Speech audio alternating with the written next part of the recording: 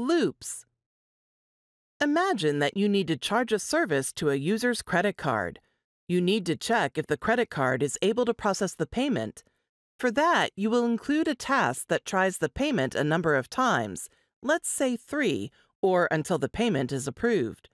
Once this task is completed, the process continues by sending an email to the users announcing that the service was accepted or rejected.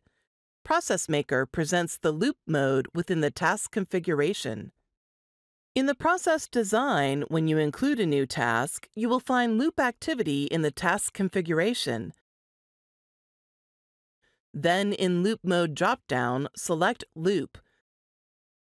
Then you must include the number of iterations and optionally an exit condition. In the example, that number would be 3. For the last step, you should include the condition that must be met. For example, if you want to stop the loop after the payment has been approved, you could write approval equals true.